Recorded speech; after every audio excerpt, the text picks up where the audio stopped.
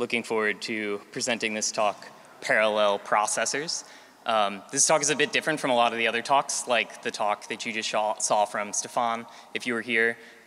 This is a vision talk and a talk about what could be done. And it's also a talk about an analogy. The emerging analogy between large language models and a layer much lower than them in the stack, the metal, this intersection of processors, kernels, and user applications. And there are three basic goals that I have in this talk. One is to draw attention to some of this work that I really like at the intersection of large language models and systems. The second is to inspire some of you to do some future work there, especially on efficiency and on agency, two problems where we need a lot of improvement to deliver on the promise of large language models. And then finally, to explain just what the heck Karpathy has been tweeting about recently. If you walk away and can understand his recent tweets, then I've done my job here. Also, as a sentimentalist, I want to dedicate this talk to my great uncle Bill, who worked on the semiconductor process at Intel in the 70s, and to my sibling Teddy, who shipped their first web game app to external users this week, and everybody who's worked on computers in between. All right, so what's the TLDR, what we're going to cover here? So there's been a lot of excitement about transformer-based large language models in the last year and change. A lot of people have been claiming that they're software 3.0, a new type of computer that can be made a little bit more rigorous. They are differentiable natural language processors. We'll talk about what that means. As many have pointed out, LLMs are in their demo era right now. We can produce demoware very effectively at a rate of like 5 banger tweets a day. And a lot of people have complained about that, but this was also how personal computers got started. So we'll talk a bit about that and the connections there. We've also seen a wave of efficiency improvements to large language models in the last year, ported basically directly from the layers closer to the metal, like paged memory. We'll talk about those. There's a hope that we can actually port more sort of conceptual things from the operating system kernel layer in particular to make something like an LLM operating system. And I'll put a little bit more meat on the bones of that idea. I think we're not quite there yet. We're missing a few pretty critical things that I hope we can work on in the coming year on large language models to deliver on that promise. All right, so now if you're the impatient type, you can just leave now and you've got the gist. So you have maybe seen the claim that large language models allow us to have a new kind of computer. Well, what kind of computer? Differentiable language processors, what does that mean? The computers that we have now are based off of central processing units that perform logical operations on address-based memory. Transformers are very different. They perform vector-based operations on content-based memory. This also means that transformers and the programs they execute are not Turing machines. They're a thing called a RASP machine, which did not exist before transformers were invented. And CPUs created a particular collection of user interfaces that we're now all very familiar with, terminal user interfaces and graphical user interfaces. These transformer-based models unlock perhaps natural user interfaces, a holy grail of human-computer interaction. So, double-clicking on each of those points in turn, CPUs perform logical operations on address-based memory. So these diagrams are from NAND to Tetris, which builds up a basic computer and operating system from the logical gates up to the game of Tetris. And the introduction begins saying that every digital device is made from the same building blocks, elementary logic gates. These elementary logic gates take in zeros and ones and output zeros and ones, like this adder gate shown here. You put in some zeros and ones and you get out zeros and ones. We're maybe used to thinking of zeros and ones as trues and falses in Boolean operations, but you can implement addition and things like floating point operations using only these truth values. The memory in our computers is also based on the same basic principle of these logic gates. So this is what all of the applications that we have talked about at this conference in the end compile down into these Boolean operations. I just want to quickly draw your attention on this slide to the tiny fire emoji next to a link. I put those next to resources that I think are particularly useful and interesting so that I don't have to keep saying it every single time. So watch for the fire emojis on a slide that you like. So transformers are a new computer. Are they doing Boolean logical operations? If you want to get technical, yes, because when you go down, they are implemented on the computers that we already have. But the computers that we already have are also implemented on the basis of the differential equations that describe the evolution of electromagnetic fields, so they're not digital and binary either. So let's follow those principles of abstraction and say, what is the natural way to express the kind of operations that transformers do? So transformers do vector operations on content-based memory. So the diagram you see on the left of the slide there is the classic transformer architecture diagram. And in the middle of the slide is a slight reorientation of that diagram from the folks at Anthropic. So you normally, when you think about the operations of a transformer layer, you think, oh, I do some attention thing, and then I do some feed-forward neural network thing, and then I create the outputs. But very critically about transformers is this residual connection that goes along the side here. And these boxes represent the different operations, but this one in the middle, this add one, is a very simple operation. Ignore the normalization factors. That's a gradient flow thing. They could be removed. And in fact, recent work has removed them in many cases. So focusing on this, we're just adding something back in. And what this means is that when we do our operations, we preserve the information. We don't destroy it to create our outputs. So we can reorient ourselves drawing this line here of all of the information passing from the input to the transformer all the way to its final outputs. And that's following this line here, but just sort of shifting everything on its side. And following a similar algebraic transformation that allows us to reorient how we're thinking about the keys and queries and how we're thinking about the MLP layer, we realize that what's kind of really going on inside this architecture is that inputs come in, something is read out of them. So we extract information from a high dimensional vector down into a low dimensional vector. And that information is transformed in some way and then written back out to the same place that it came from. So this looks a lot more like reading from a memory and writing to it. So read from memory, transform, write to it, just like we had in the more familiar logical operation case. But now our fundamental operation is not some truth table describable thing. It is a much more vibes-based, content-based operation on that memory. So there's the details of how exactly that works are still being worked out by the folks at Anthropic, OpenAI, and elsewhere who are working on decompiling these transformers. But a really useful mental model comes from the world of theoretical neuroscience, where content-based memories have been used quite frequently. You can imagine, like, if you put in an incomplete something like this incomplete picture of Homer Simpson and you compare it to complete pictures of Simpson's characters, the thing that's most similar to it is this completed picture of Homer Simpson. And so that's content-based memory. I don't have to have a pointer to Homer. I can have something that vaguely reminds me of Homer, and then I can get Homer back. So this is the core internal of language models. It's what makes them so powerful, so able to transform our documentation from Python docs to JS docs, or to answer in the style of a pirate and to operate these analogies. It's also what makes them so frustrating, because you can't tell them to look up information at a specific spot. So this is the core new computer that we have. It's this high-dimensional vector-based content addressable memory machine. We have a wonderful, for those who celebrate, model for CPUs in the Turing machine, which has a tape of symbols. It reads from that tape of symbols. It makes a decision about where to move on the tape and then what to write in the new position. So this model actually predates the original, creation of computers as a model of computation.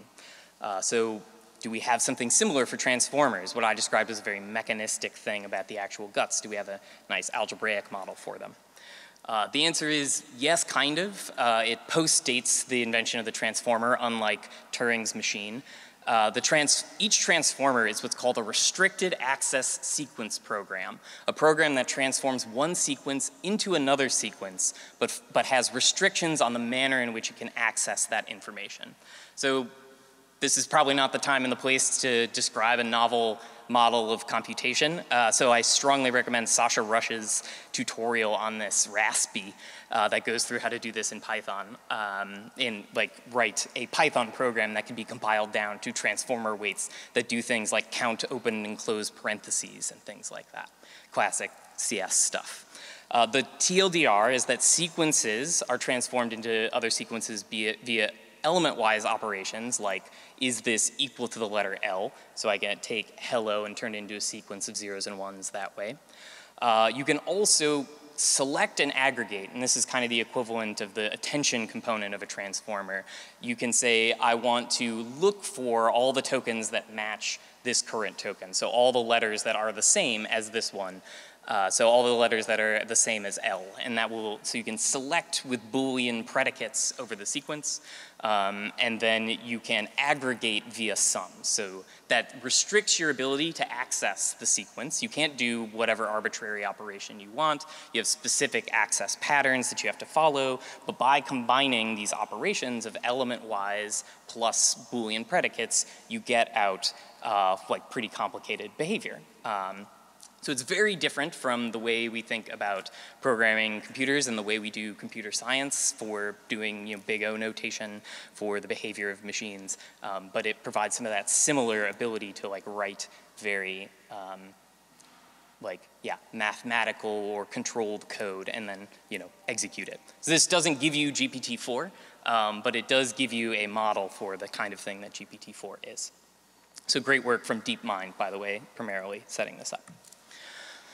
So CPUs, this different type of processor, created a bunch of user interfaces that we know and maybe love, like the terminal user interface and the graphical user interface that allow us to interface with the hardware and get our stuff done.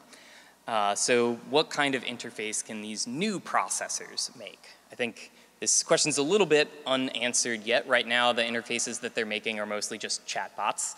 But that's kind of lame and maybe just an artifact of history.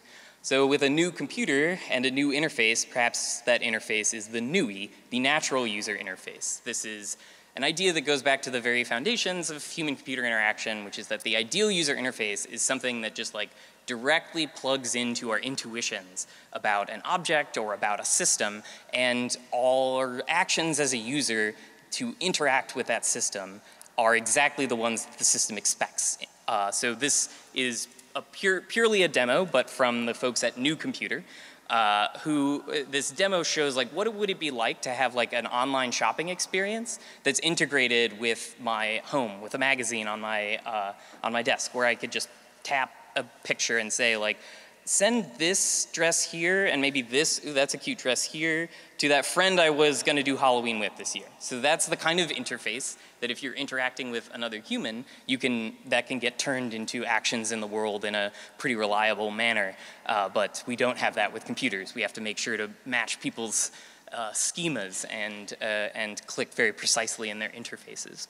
So there's wonderful talks from New Computer and from Adept on this idea of what these interfaces might be like, where we've sort of rethought from the ground up now that we have something that's less like metal and more softer or vibes-based.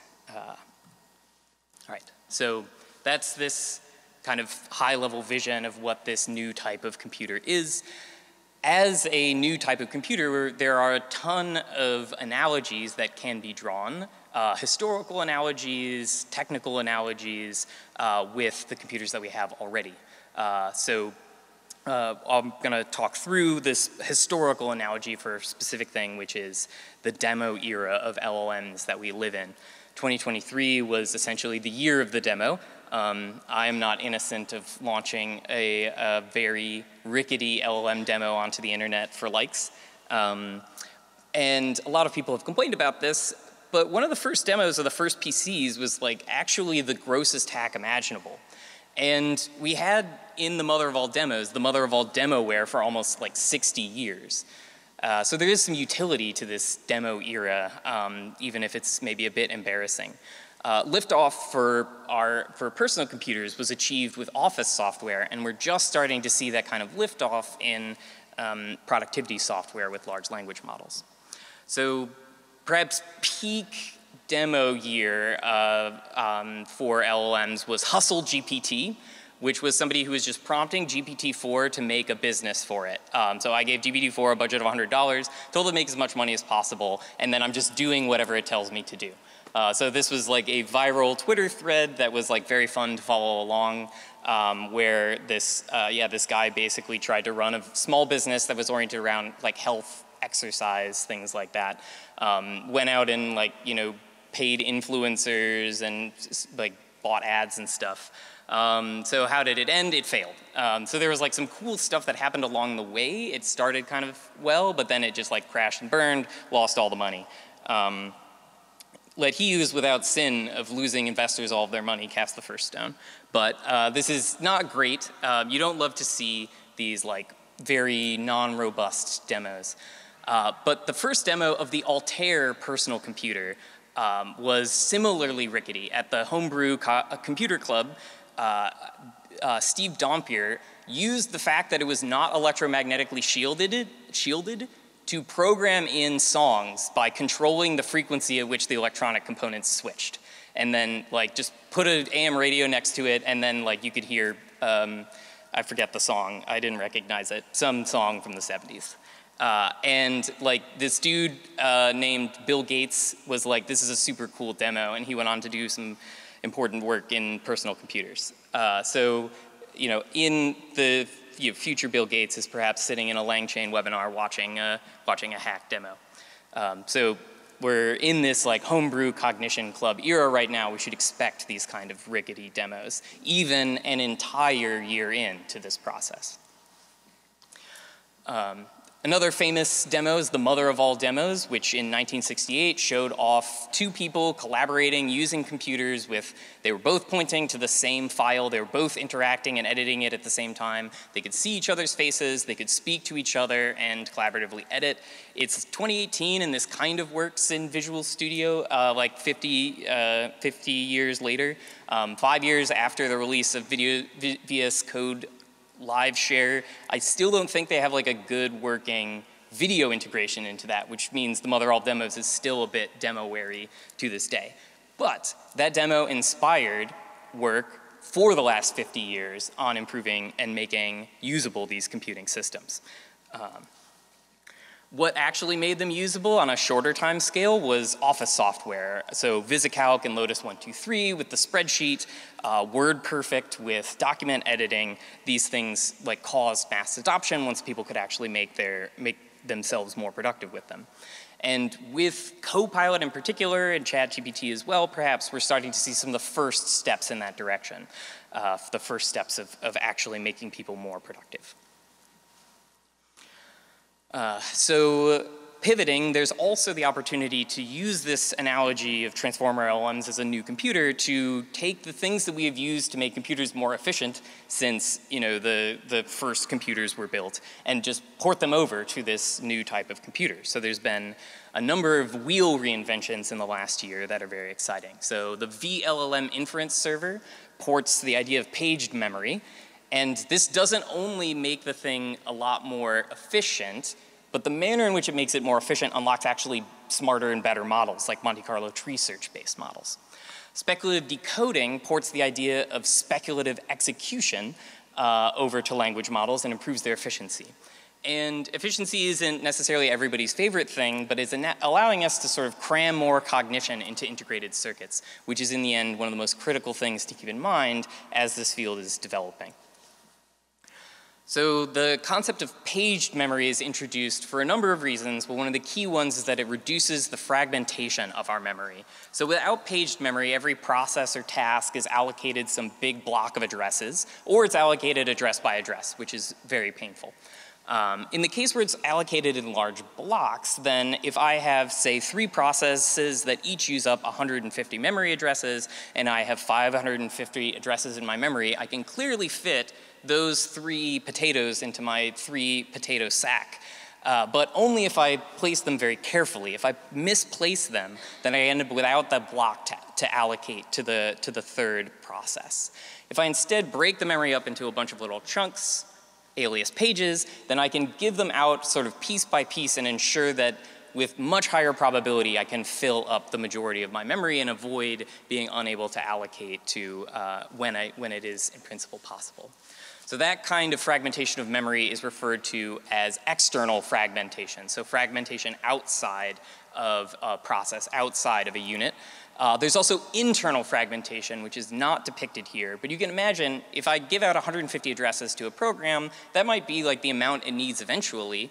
But it might only need that when it's doing like one task for a brief moment that's very data intensive, and then it doesn't need it anymore. So you'd like to be able to pull pages in and out of a program as well, and that is called internal fragmentation when you aren't using all of the addresses.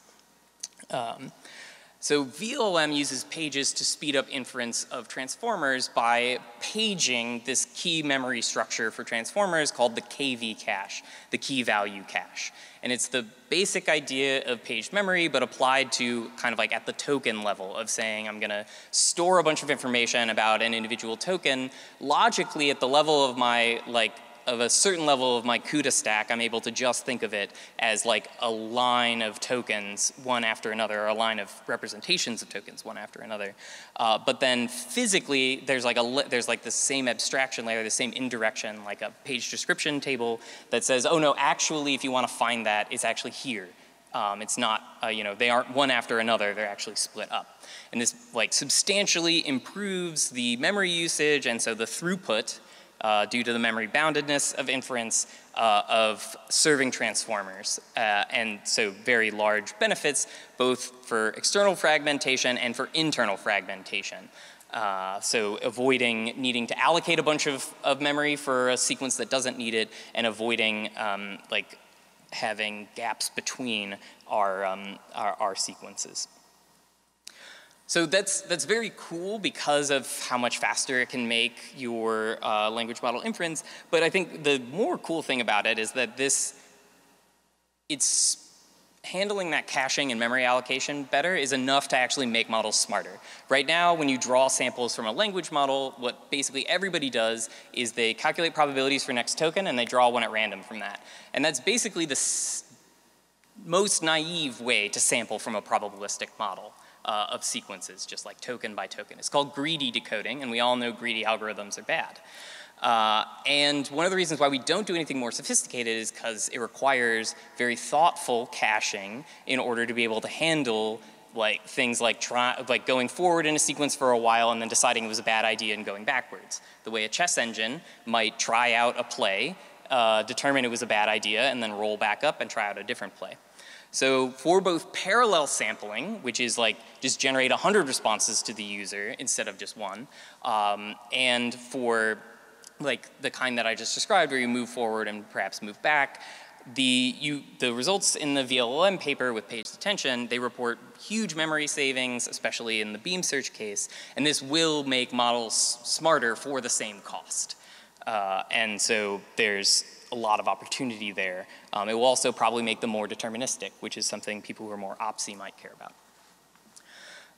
There's other ways to speed up LLMs by porting from the metal layer. Speculative execution is a infamous way to speed up processors. By when you hit an instruction that will cause you to branch and go down different code paths, you can just kind of like guess which one you think is going to happen next and then just start doing that in hopes that by the time you figure out what the result of that branch instruction was that maybe triggered a cache miss or something, you are already, if you were right, then you're already like pretty far forward and you have mitigated a bottleneck.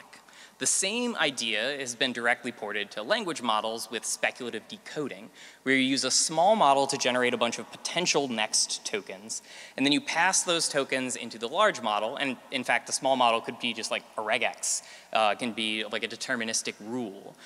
You pass that into the large language model, this collection of tokens, and it scores them in parallel, Transformers are very fast when you give them a bunch of tokens that have already been made, but they're very slow when they need to make new tokens themselves. This is like, because they were designed to be easy to train, not easy to run in inference.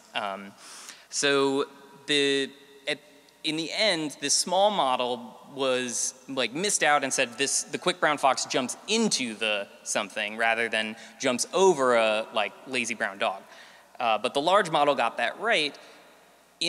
And so we can keep fox jumps because that's what the large model thought was a good thing to say. But we can throw out into the. So we generated 2 tokens.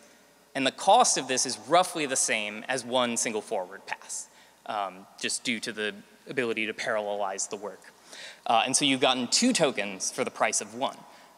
And so you can actually pretty frequently realize this like 2 to 3x improvement with if you use especially like a stack of draft models, a regex drafting for a BERT that drafts for a llama, for example. And the inspiration for this came directly from this speculative execution idea. So those are both efficiency gains, and I think a lot of people, especially the people who are more researchy, more excited about things like new computers, are like less interested in those efficiency gains.